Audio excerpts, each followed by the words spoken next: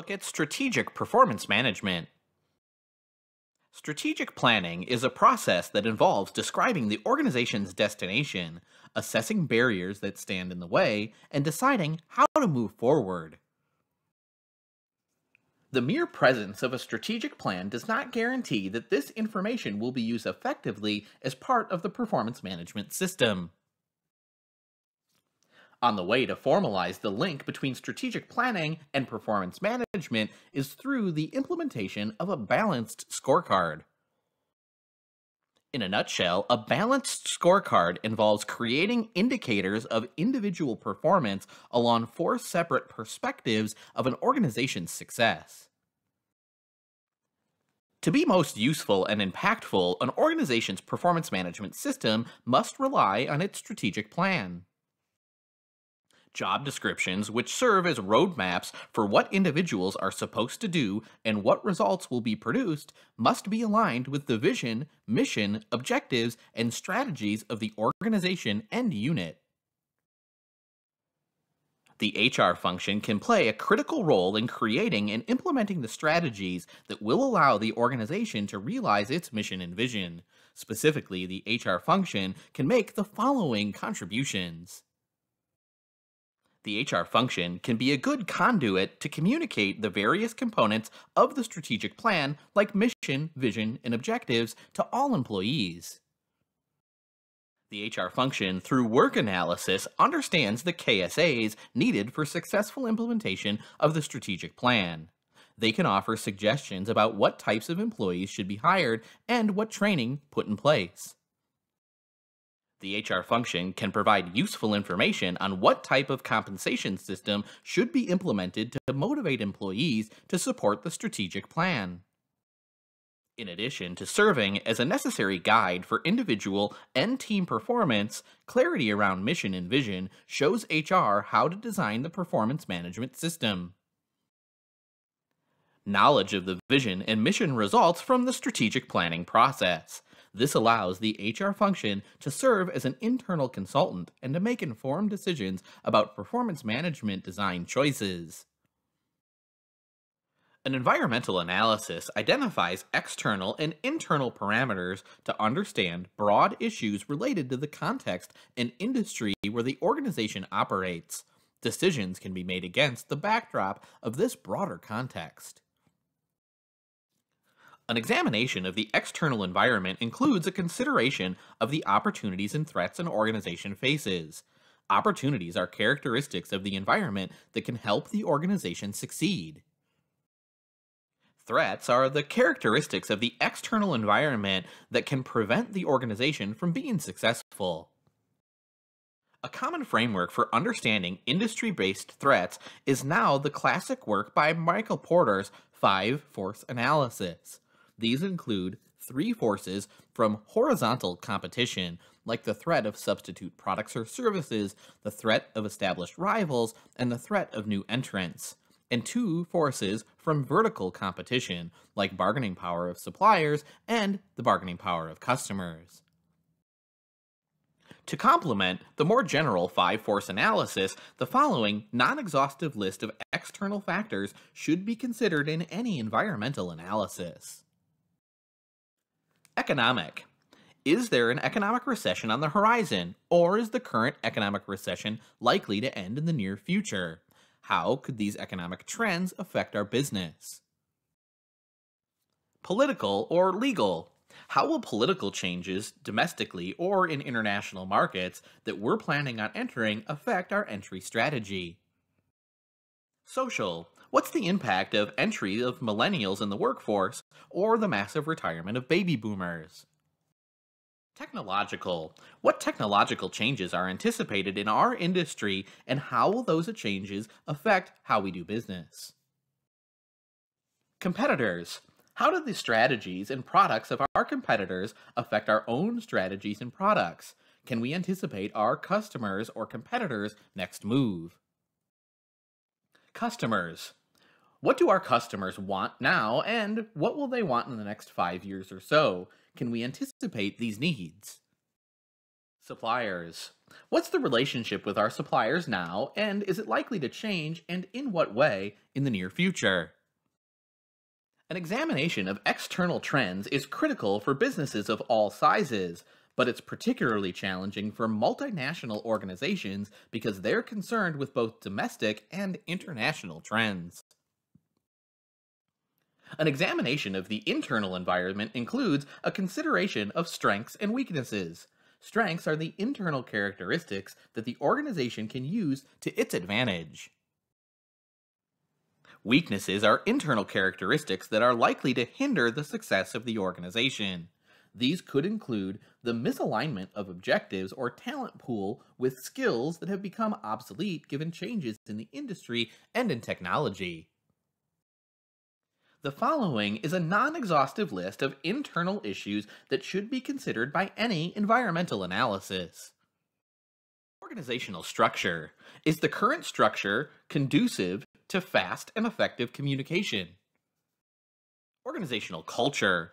Organizational culture includes unwritten norms and values espoused by members of the organization. Is there a culture in which new ideas and suggestions are quickly suppressed with the argument that this has never been done before? Politics. Are various units competing for resources in such a way that any type of cross-unit collaboration is virtually impossible? Or are units likely to be open and collaborative in cross-unit projects? Processes. Are supply chains working properly? Are all touch points with customers working properly? Can customers reach us when they need to, and do they receive a satisfying response when they do? Size. Is the organization too small or too large? Are we growing too fast? Will we be able to manage growth or downsizing effectively? After external and internal issues have been considered, information is collected regarding opportunities, threats, strengths, and weaknesses. This information is used to conduct a gap analysis, which analyzes the external environment in relation to the internal environment. The pairing of external opportunities and threats with internal strengths and weaknesses leads to the following situation ranked from most to least competitive. Opportunity plus strength equals leverage. The best combination of external and internal factors occurs when there's an opportunity in the environment and matching strength within the organization to take advantage of that opportunity. Opportunity plus weakness equals constraint. In the constraint situation, the external opportunity is present. However, the internal situation is not conducive to taking advantage of the external opportunity. Threat plus strength equals vulnerability. In this situation, there's an external threat, but this threat can be contained because of the presence of internal strengths. Threat plus weakness equals problem.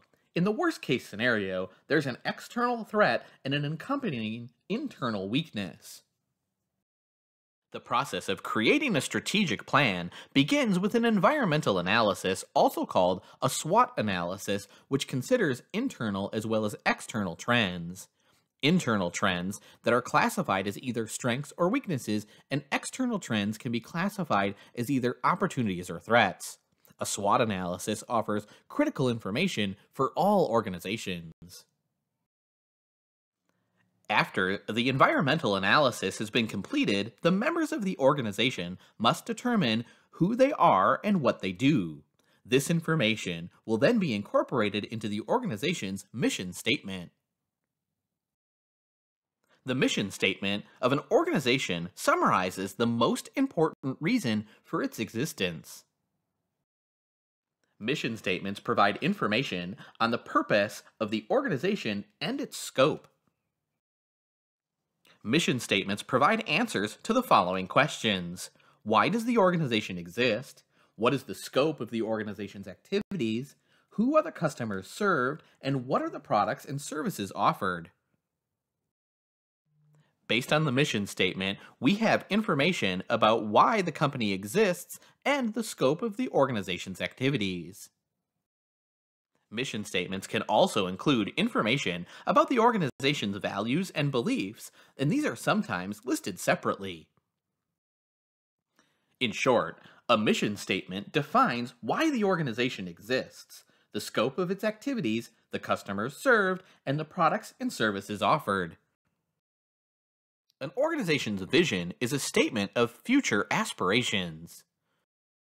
In other words, the vision statement includes a description of what the organization would like to become in the future, about 5 or 10 years out. Vision statements are typically written after the mission statement is completed. The organization needs to know what their purpose is before they figure out where it is they want to go in the future. However, mission and vision statements are often combined, and therefore, in many cases, it's difficult to determine one from another.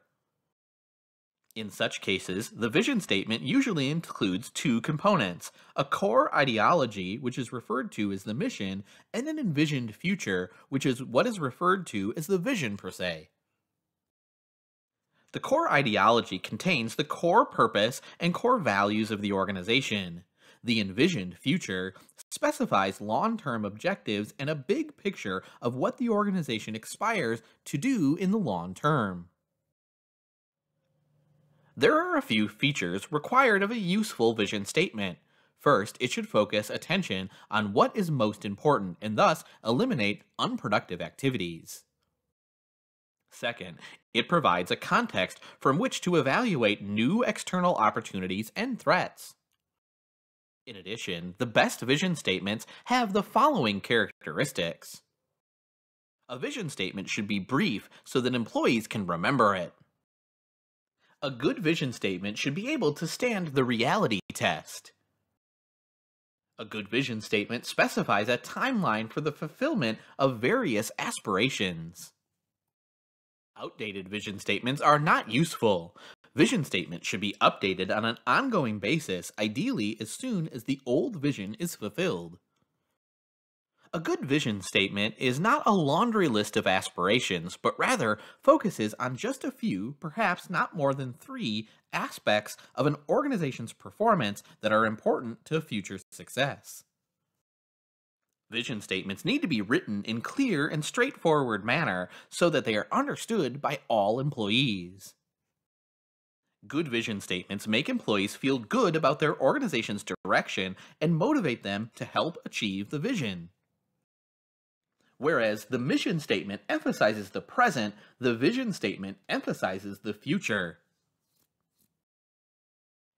After an organization has analyzed its external opportunities and threats, as well as internal strengths and weaknesses, and has defined its mission and vision, it can realistically establish objectives that will further its mission. The purpose of setting such objectives is to formalize statements about what the organization hopes to achieve in the medium to long range period, like within the next 3 to 5 years. Objectives provide more specific information regarding how the mission will be implemented. Objectives also provide a good basis for making decisions by keeping the desired outcomes in mind. Objectives provide the basis for performance measurement because they allow for a comparison of what needs to be achieved versus what each unit, group, and individual is achieving.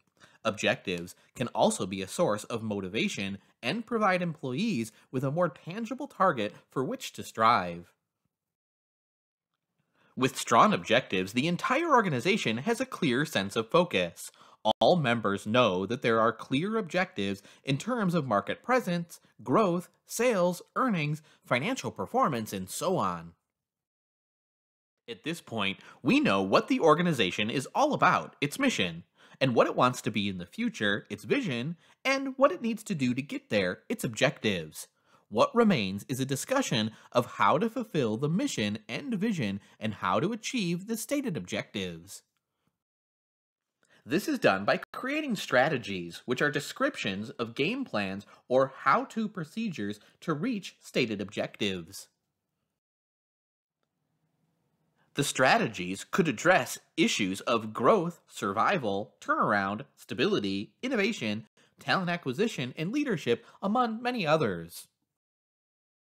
The organization's strategic plan has a direct impact on the unit's strategic plans. Similarly, the vision statement, objectives, and strategies of the various units need to be congruent with the overall organization's vision, objectives, and strategy. The congruence between the mission of the organization and its various units is important, regardless of the type of industry and the size of the organization. High performing organizations have a clear alignment in the mission and vision of the overall and unit level mission and vision statements. The organization's strategic plan, including the mission, vision, objectives, and strategy, cascades down to all organizational levels. Thus, each division, branch, department, or unit also creates its own strategic plan, which should be consistent with the organization's overall plan. Job descriptions need to be congruent with the organization and unit mission, vision, objectives, and strategies. Job descriptions are important because they serve as a roadmap for what individuals are supposed to do, how, and what results will be produced. Moreover, job descriptions are important for new employees because they set clear expectations from day one. So, if job descriptions are consistent with the organization and unit mission, vision, objectives, and strategies, it's more likely that results produced by individuals and teams will contribute to the success of their units and the organization as a whole. The description provides information about the various tasks performed, together with a description of some of the KSAs required for the position. The tasks and KSAs included in individual job descriptions should include activities that, if executed well, will help execute the mission and vision. Job descriptions that are detached from strategic priorities will lead to performance evaluations focused on behaviors and results that are not central to an organization's success, and the performance management system will be seen as irrelevant or a big waste of time by managers and employees alike.